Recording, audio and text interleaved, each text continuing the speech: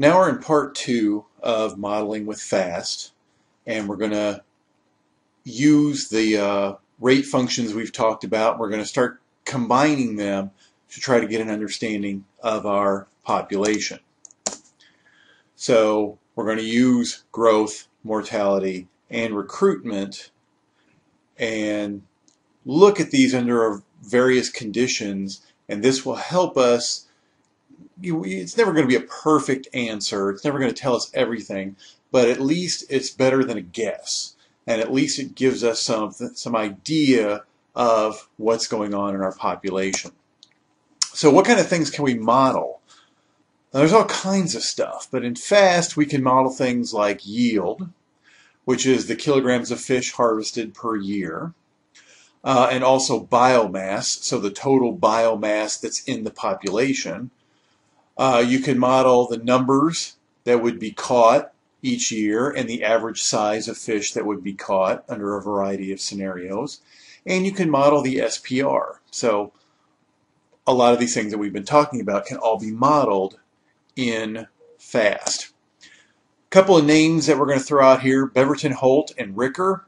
These are pretty much the big names when it comes to all these classic fisheries models. These are 1960s guys. That period where everybody was doing a lot of good modeling. Ricker is a big name, but the Beverton Holt yield per recruit model is sort of the standard. So if you hear those terms, if you hear those thrown out, that's what's built into FAST, and that's sort of what we're talking about. We're not going to get into the details of how each of these models work, but just realize that that's the guts that's running in FAST. Okay, so let's look at an unfished population first. And what do you think is going to happen in an unfished population? Well, all the fish are going to grow. Each individual fish is going to grow. And so the total biomass of the population grows. Now, one thing I want to say right off the start as we do all these modeling, realize that when we do these models, we're kind of just talking about a cohort. All the fish that were born in a single year, and we're following that cohort until the last individual of that cohort dies. Pretty much traditional ecology method. And we can do this, and then our results will be valid. We can extrapolate to the rest of the population. So it's just easier to think about of a cohort. So all these fish are born at the same time. Every one of them grows. If you could scoop them all up and weigh them periodically, you'd have the total biomass of the population. It's going to get bigger and bigger as each fish gets bigger and bigger.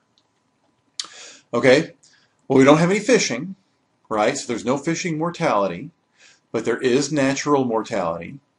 And so we're going to have some natural mortality, but even though fish are dying and that biomass is no longer counted in the total, the rest keep growing, and they keep growing at such a rate to compensate for those ones that die, so the biomass still will continue to increase, even though some fish are dying. The rest of them are all growing so fast. But eventually, of course, as the cohort ages, that mortality is going to catch up, and enough fish are going to die that biomass is going to start going down. The fish, of course, are going to probably stop growing, but even if they didn't stop growing, more and more of them are going to die, and so then the biomass sort of peaks and drops off. And that's what Slipke and Messina are trying to show in this graph here. That we have age on the x-axis, the biomass on the y-axis, and there's no exploitation. So as the fish get older and they grow, you get this maximum biomass, and in this ascending limb here, there are some fish dying, but everybody's growing so fast that you don't even notice. But at some critical age, then the loss of biomass due to natural mortality outstrips the increase in biomass that you get due to growth, and the total biomass begins to descend until it reaches zero after the last fish has died. So now let's look at a fished population. So if we add fishing mortality, if we start fishing in this population, you're of course going to see less total biomass in the population. Makes sense, right?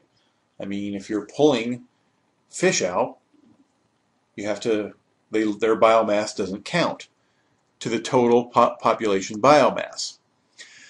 So what you can do in FAST and what you can do with these models is observe changes in minimum length and to see how that affects the biomass. This is, of course, one thing you can do, but this is one of the common things you do with these kind of models.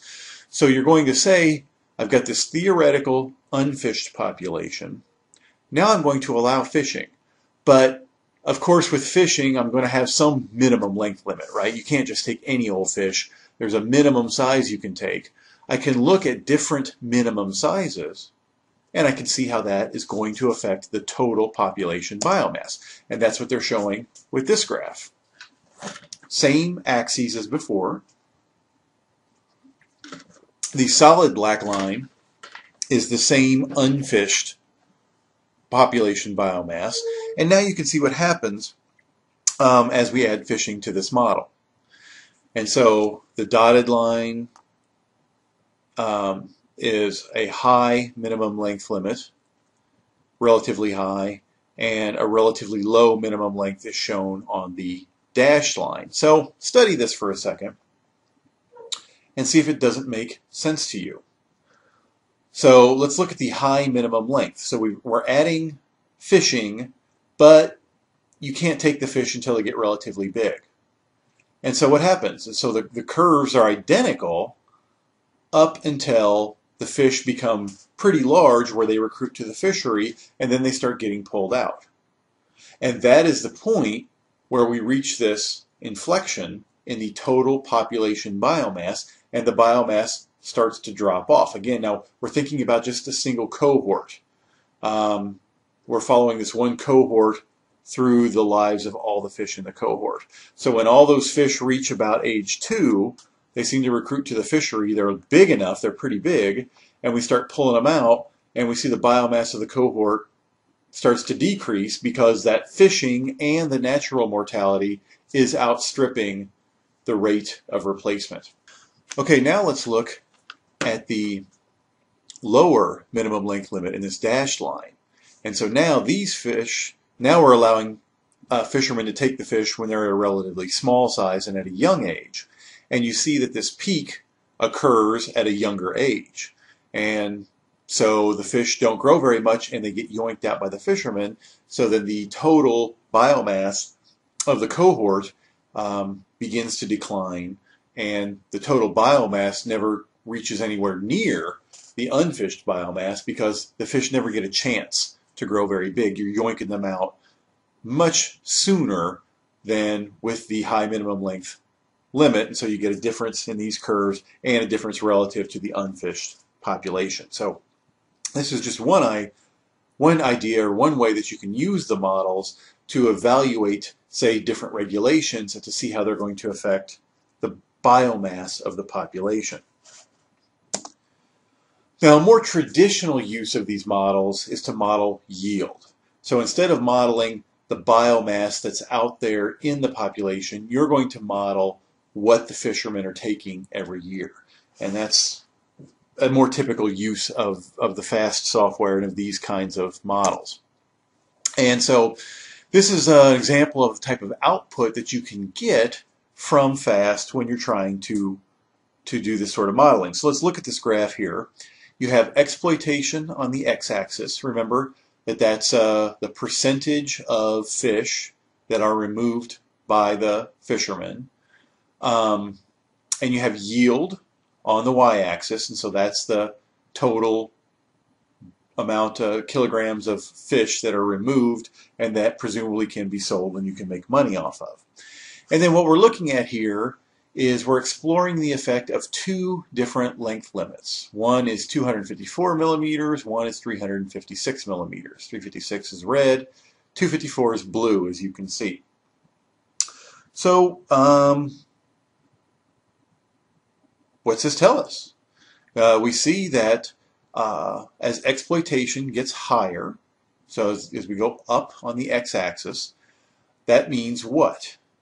that means there's more exploitation. That means that there's more fishing going on. There's more fishing pressure. Exploitation is the percentage of the fish that are being caught by the anglers. So as that goes up, that means you're fishing harder. So what we're seeing is what happens to the total yield brought in as we fish harder. Okay? But we're also seeing at the same time what happens if they're allowed to take the fish at a relatively small minimum length versus a relatively long minimum length. And you see that the yields are quite different. Let me back up for just a second. I'm going to talk about this one just a little bit more. You'll look, and if you think about this graph should make intuitive sense. Okay, the blue line is a relatively small minimum length, meaning the fish don't have to get very big before they can get yoinked out by the fishermen. So what happens to the total yield relative to the other length limit? It's much less, right? Because you're taking the fish when they're very small, and so you don't get a lot of yield. Whereas if you use the red line, which is the longer minimum length limit, that means that the fish have to get bigger before you can take them. So you're taking bigger fish, and it turns out over time you're getting much more yield because you're getting those bigger fish. And for the same fishing effort, so if you go along the x-axis, that shows you fishing effort, and no matter what the fishing effort, you're always getting more yield from the longer length limit, which makes sense because you're getting bigger fish. Now, we want to point out in this blue line this inflection point, okay? And that's the point where if you fish harder, you actually get less total yield. And that's called growth overfishing. So earlier we talked about recruitment overfishing, and that's where, again, break it down. Overfishing is fishing too much. Recruitment overfishing was fishing too much and you're affecting recruitment. Now, growth overfishing is you're fishing too much and you're affecting growth, meaning that you're taking these fish before they can maximize their size. Or let me think about it. If you fish so hard, you're taking these fish before they can get to a size to maximize your yield. And so if you fish less, you actually get more total yield because you're giving those fish a chance to grow bigger. That's the whole idea behind growth overfishing. And so if you follow that minimum, that smaller length limit, you see that we're fishing harder and harder and harder. So at the upper end of the x-axis, 70-some% of the fish are being caught by the fishermen, but the yield is very, very low because they're catching so many small fish. And again, you've got a small length limit, so you're allowed to take those small fish. Whereas if you use the same length limit, but you reduce the fishing effort so you don't go out as much, the more of those fish are allowed to grow bigger and you maximize yield. So the fish are plumper and you're catching more fish above that minimum length limit, and that's how you can get greater yield with less effort. And of course, this benefits everyone because the fishermen have less cost because they're putting in less effort, but they're getting maximum yield. So that's one of the counterintuitive things that you first learn when you start studying these fisheries models. The important message here is that growth overfishing is when you're fishing too much and you're not maximizing your yield. Now, will this be critical to the fishery itself?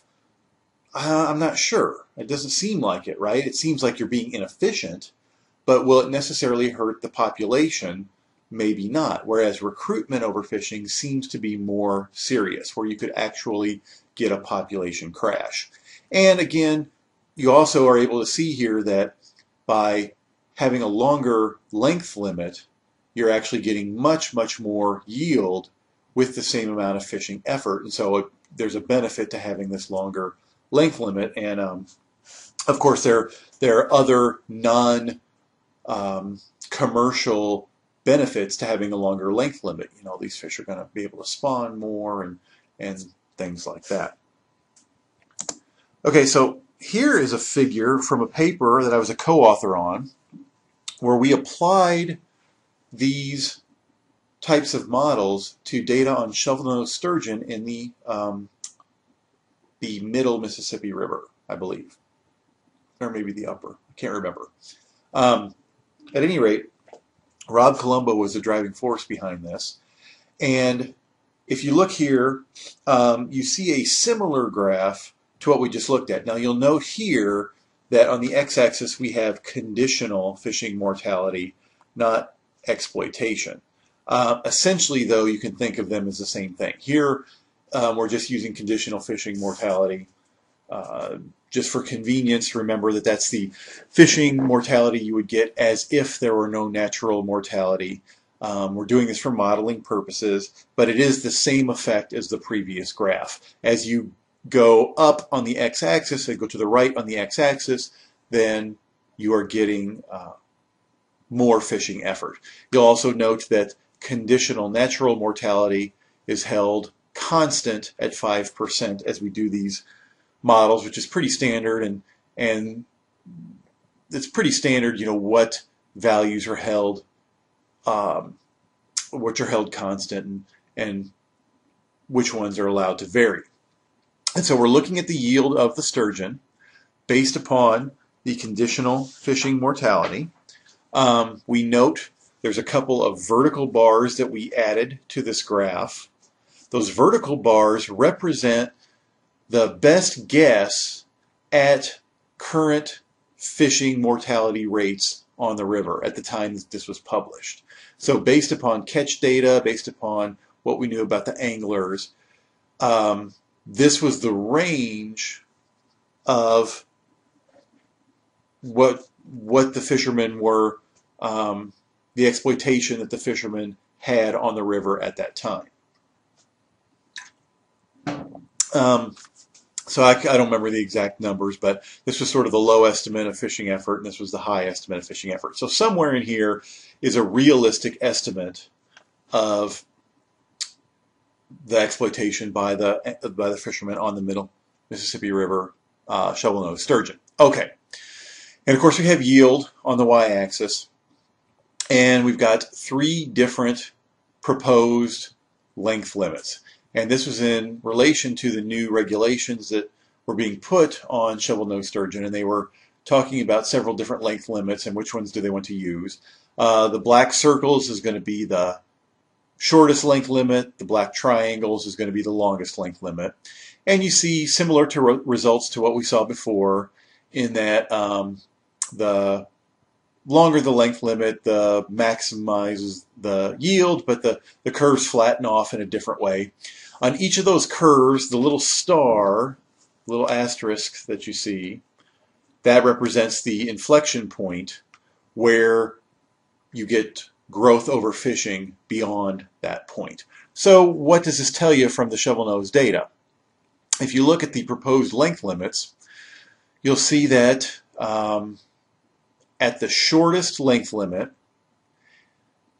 the inflection point where growth overfishing occurs is right about our estimate of the lowest rate of fishing that's going on the river.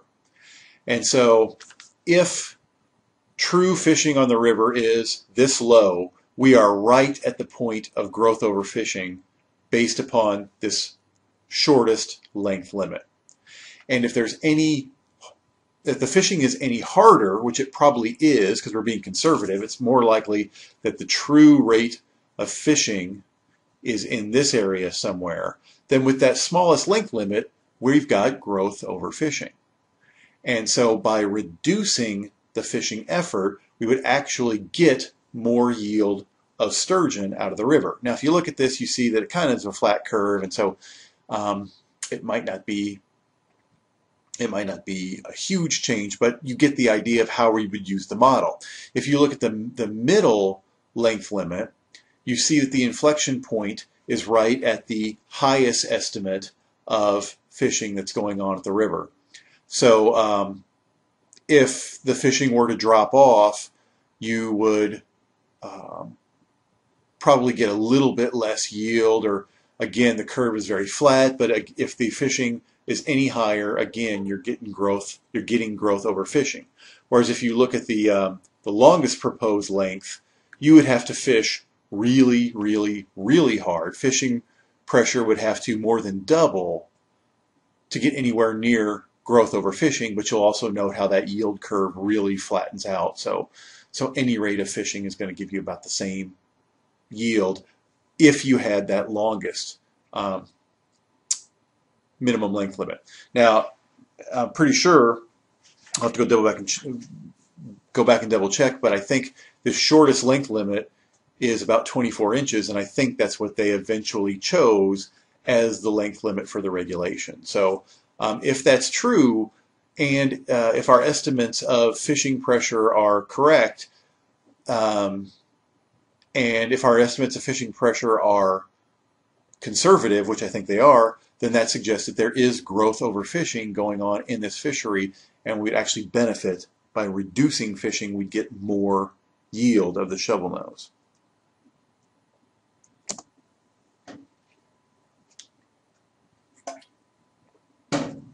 So again, more effort gives less yield. How is that possible? How can you fish harder but not get more fish? Well, in growth over fishing, you're taking those fish out before they are allowed to get big. And so you're, and also, as you fish more, you're pulling more fish out. There are fewer fish out there. You have to work harder. So even though you're fishing harder, you're getting fewer fish each gear pull. There's a lot of things that are influencing this. And so it's basically because you're not allowing those fish to grow that you're actually getting less yield. So we need to reduce effort, and we'll actually increase yield. So how do we reduce effort? That's regulations or quotas, right? You limit how often people can go out. You give them quotas, and once their quotas filled, they can't fish anymore. You do gear limits. All those regulations that the commercial people use can be used to reduce the effort and actually maximize the yield for all the fishermen. The trade-off here, the trade-off is that sometimes you get fewer people in that can actually go and fish. So if you're reducing entry into the market, then that means that there's a lot of people who would like to fish but can't because the quota's been filled. You're going to get bigger fish. You're going to catch probably fewer fish, but they're going to be bigger on average. That's great. But the big problem is that that yield is going to, the money you get from that yield is probably going to go to fewer people.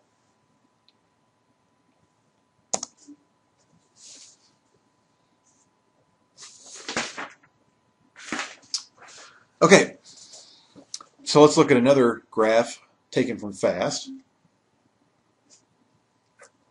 The same example as before, and we're looking at the number of fish caught versus the exploitation rate. Same minimum length limits, and again, this probably should make intuitive sense that at the longer minimum length, you're catching fewer fish no matter what the exploitation, right? If you have to wait for those fish to get bigger before you can take them, then that means you're going to end up taking fewer fish. So again, that's one of the trade-offs of having this longer length limit, is that you catch fewer fish total. But the average weight of those fish is going to be bigger in this example. So again, we have exploitation on the x-axis, and we have the average weight of each fish on the y-axis. And you see that with that longer minimum length, although we're catching fewer fish, on average they're bigger. And if you go back to our very first graph, you'll remember that the total yield was greater with the larger minimum length, and that's how you can get a greater yield. You're catching fewer fish, but they're allowed to grow, so they're bigger, you get more yield. Doesn't always work out that way. That's one thing I want to point out here, is that that's for this example, but it might not work out that way, and so that's why you have these models. Remember that the models are taking inputs on the number of fish at each age, the growth rate of the fish, the number of fish that are caught by the fishermen. All these things combine in complex ways. That's why you need a model, so you can put them all together and look at all these variables across a range, and you can see what happens to your population under these different theoretical conditions. Now, I think this is the next one is the last kind of theoretical yield that we're going to look at here. These are also things that you get from FAST. These are very cool. They're called yield isopleths. And what are we looking at here? You've got exploitation on the y-axis as before. This time you've got total length on the, on the exploitations on the x-axis. Now you've got total length on the y-axis. And that's total length, that's the minimum total length for this fishery. So now we're going to vary all these, instead of looking at just two minimum lengths, we're going to vary them and see how they change as exploitation changes. And then we get these curves that tell us the yield at different combinations of a minimum length versus an exploitation. If you notice at the bottom or at the top two, that we're holding natural mortality steady, just like we did before. And you see the different colors representing the different levels of yield. So these are isopleths, which you're probably familiar with. These are combinations of a minimum total length and an exploitation rate, which give the same value of yield. And so because of all these factors sort of interacting at the same time, you get different combinations of things which give you the same answer. And this is a way with this isopleth graph to combine them all together. So let's look at this. This is the maximum yield isopleth. There might be a little, this might be a little bit more of the maximum yield, but it's so small we're going to use this one as the maximum yield isopleth. And so what does that isopleth mean? Anywhere on that line will give you a combination of a minimum total length and an exploitation rate that will give you the maximum yield. So there are many ways to skin a catfish. There's many ways that we can maximize the yield in this fishery. So, for example, if you look at the bottom of that isopleth, let's say we set the minimum length at 280 millimeters, and we set exploitation at about 55%, then we're going to get a maximum yield, and it's going to be about 15 kilograms, or between 13 and 15 kilograms. But we can maximize our yield by setting the minimum length at 280 and exploitation at 55%. However, we can get the exact same yield if we set the minimum length around 400 millimeters with the same exploitation rate. Now, how is that possible? Well,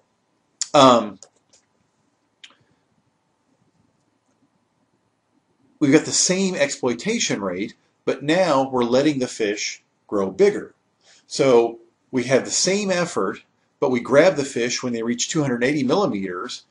Over a year, we're going to get this maximum yield. Whereas if we have the same fishing rate, but we allow them, we can't take them until they get to be 400 millimeters. Okay, we're catching fewer fish, but they're going to be much bigger on average. And it turns out that whether we take them when they're small or whether we take them when they're big, with that same exploitation rate, 55%, we're going to get the exact same yield. So that's how these things can relate in a complex manner to sort of give you the same answer. And again, that's why we need the models, because you can kind of picture this in your head. Yeah, if I take them when they're small, I'm going to get a lot of fish that are small. But if I take them when they're bigger, I'm going to get fewer fish, but they're bigger. Which one is better? Well, you throw it into the computer does all these things and says, well, this particular values, they're exactly the same. Okay? But what you really are going to do is say, look, we could set this at 55% and we can get that maximum yield, but with less effort, we can also get that same maximum yield. So if we set the minimum length to about 340 millimeters, and we set exploitation to around 40%, we're going to get the exact same yield. And so that's the most efficient point. If you can get the same yield with less effort, that's what you want. So when you look at these isoplests, we're always looking at this, the line that would be a tangent right here at the far left edge. That's going to be the most efficient point where you're getting the maximum yield with the minimum effort. And that's another advantage of having this model. Of course, we also might say, look, we don't want to maximize the yield. We want to set the maximum lower for other biological reasons or for other reasons, right? So we want to have a lower total yield every year. So we just find the tangent on a different yield isopleth, and that's still going to give us the most efficient way to get that biomass of fish out of the water. So it looks like that got cut off there. So our minimum total length is going to be about 300 millimeters. Fishing effort's about 0.26 or thereabouts.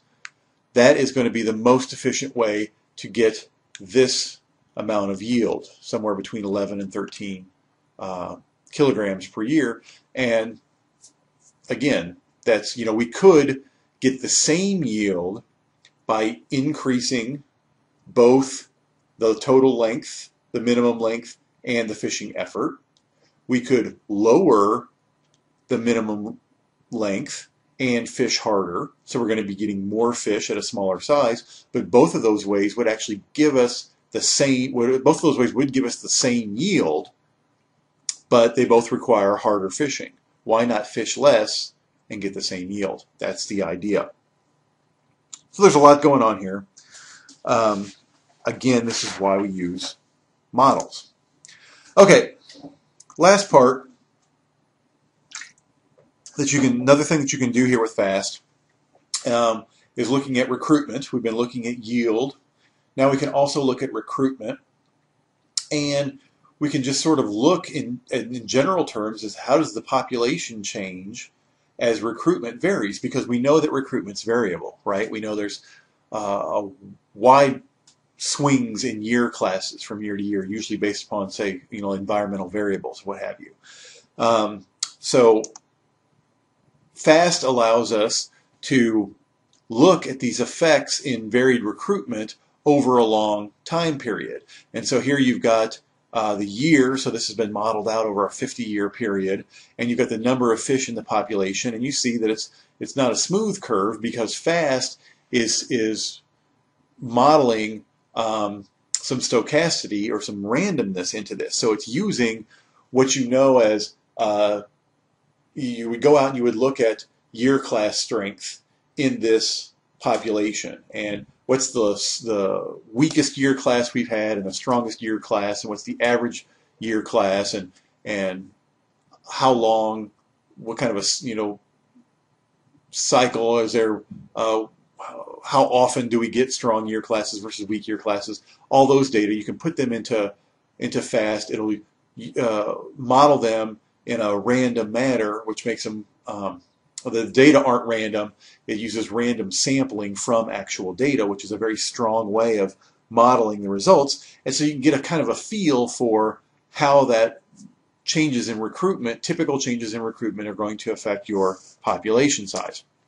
You could also look at the quality of the individuals in the population. So here we're looking at PSD, right? We're looking at our proportional stock density over years as recruitment varies. And so, as recruitment dips, then you've got fewer fish and the remaining ones get bigger and so on and so forth. And that's another thing that the models in FAST will allow you to do. So this is just an idea of some of the things you can do with FAST. Just a side note here, in this particular model, I think it's kind of interesting. You've got some pretty steady oscillations occurring. And remember, this is not a solving of equations here. There's some stochasticity, there's some randomness built in, stochasticity, thank you, built into this model, which makes them a little bit more realistic. And even with that, you see this kind of oscillation that you see in ecology sometimes, which I think is kind of interesting, that you get these oscillations like that over a long period. Okay, last thing you can do with FAST is modeling the SPR. Remember, this is the spawning potential ratio. Gives you an insight into recruitment overfishing. And so we can vary different values of fishing effort, different minimum lengths, and we can see how that's going to affect the SPR. Again, recruitment overfishing can be more serious than growth overfishing. So here's a graph from that same paper looking at shovel-nosed sturgeon across 3 length limits. And you'll see that we held conditional mortality steady at 5%. You've got conditional fishing mortality, or just pretty much the same as exploitation on the y-axis, x-axis, on the x-axis. And you've got spawning potential ratio on the y-axis, which you see starts at 100% with 0 conditional fishing mortality. Remember, spawning potential ratio is the ratio of the eggs that are produced in a fished population relative to what you would get in an unfished population. So with a fishing mortality of conditional fishing mortality of 0, that's an unfished population, and so of course your ratio is 1. So they all start out at 1, but then as we add fishing and we get more fishing mortality, some of those fish that you pull out are female, and you're pulling them out before they spawn as much as we would have expected them to spawn. Therefore, there are not as many eggs in the population as you would expect had you not gone fishing, right?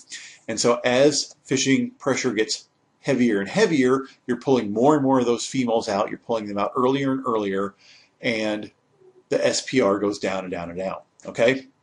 So you look at these horizontal lines here. The dotted one represents a 30% SPR, and the dashed one represents a 40% SPR. Remember, that's that critical zone. Above 40% SPR, it seems like populations do a pretty good job of sustaining themselves, and it's a sustainable fishery, and you're not going to get recruitment overfishing. 30 to 40 is kind of a critical zone. Then below 30 is where you're going to get recruitment overfishing. Again, remember that these vertical bars represent the typical fishing pressure that we see, the range of fishing pressure that we see on these sturgeon in the Mississippi River. And then, of course, each line represents a different length limit, triangles being the longest length limit, circles being the shortest length limit. So, what do we have? If we look at that, let's look at the longest length limit. So, you can't take a sturgeon until it gets really, really big and really, really old. What's that mean for the SPR? Well, sturgeon take a long time to reach sexual maturity. They live a long time. Those females might spawn several times. So if you have to wait until she's really big before you can yoink her out, that means she's going to get a spawn several times, and she's going to be bigger, so she's going to produce more eggs. And consequently, with that longer length limit, you would expect that there are more eggs in the population relative to an unfished one, and your SPR is higher, and that's what you get, right? The SPR drops And as we fish harder and harder, the SPR drops because you are catching more fish. However, for the most part, you stay above this critical 40% line. And so you have a sustainable fishery. Only when fishing rates get, again, they have to more than double, and then you start to get into this danger zone where you might get recruitment overfishing, but you never drop below that 30%. So it's possible, if you allow those fish to grow very big, that you can fish really, really hard for them and never get recruitment overfishing. And you'll remember that with that longer length limit, you also got really high yields from them too. Let's look at the shortest length limit. So now we're pulling the sturgeon out when they're very small, when they're very young. So we're pulling them out before they get a chance to spawn, or they only maybe spawn once or twice before we pull them out of the river. And so there's a lot fewer eggs being produced. And so you see that the spawning potential drops off very quickly with just slight increases in fishing pressure. And if you look at what the estimated minimum fishing pressure on the Mississippi, which is this first vertical line, you see that it intersects that line well below 30% SPR. So what does that mean? That means that if the estimated fishing pressure, the lowest estimated fishing pressure we have, if you use that length limit, they're still taking the fish out too soon. Even with that lowest fishing effort, you're taking out too many females too soon, and you have the potential for recruitment overfishing because your SPR is dropping below that 30, right? So think about that again. You've got the lowest estimated fishing pressure that we can estimate, but if they're allowed to take the fish at a small size, they're going to take out so many of them that you have the chance that the remaining ones won't be able to replace what's taken out, and the population could crash. And if fishing pressure is higher, and again, we're being conservative, so it's likely higher, and as you get higher fishing pressure, it's well below 30%. Heck, it's below 20%, all right? And that is serious recruitment overfishing, and so that is a big concern. And if you look at the minimum, or the middle proposed length limit, you see again in this zone where you have the kind of estimated fishing pressure that we see, you're flirting with recruitment overfishing. So what's the take-home message?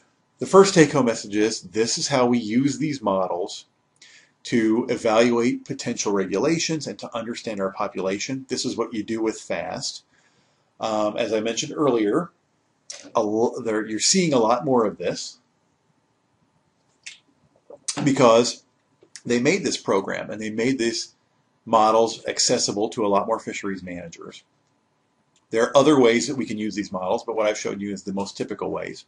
For this particular problem, what does this suggest? It suggests that we need a longer length limit on those sturgeon in order to avoid this recruitment overfishing. And even say you kept the smaller length limit in, you'd have to reduce fishing pressure quite a bit in order to avoid recruitment overfishing. And so you'd have very, very few people actually even going out into the river. And just to review, how do these models work? What are they based upon? They're based upon the number of fish at age and the size of the fish at age and the growth rates of the fish at age. How come when we go out and sample, what do we do when we sample fish? We get their length, we get their weight, and we get their age. Why do we do that? Right here, because we can use those, throw them into these models, and get a deeper understanding of our population. Are the models perfect? Of course not. No model is perfect, right? Models are better than a guess. They're one tool in the toolbox. There are assumptions that go with these. But a lot of people think these models are worthless or they're invalid because there's some assumptions built in, like you think about the assumptions that go with our mortality estimates, assumptions of constant recruitment, things like that. aren't necessarily always held. That doesn't invalidate the model. You have to take these results in the context of all those other factors, but they do help to illustrate what sorts of phenomena are going on in our population. And you'll notice that we look at a range of different values and we think that the true results and the true meaning is somewhere within this range, and that helps us to get a really good feel for our population based upon the data that we've collected. And so there is a value to these models. Don't take them as the gospel truth, but don't ignore them either. And I want you to have some exposure to these types of models in FAST. If you ever are interested in using FAST, I do have some instructions typed up. It is fairly easy to use. I do expect that somebody's going to come up with a way to do this in R at some point. I did want to introduce you to a lot of the terminology, and so that was the goal of this lecture. And that's all I have on modeling in FAST. Thanks a lot, and I will see you later.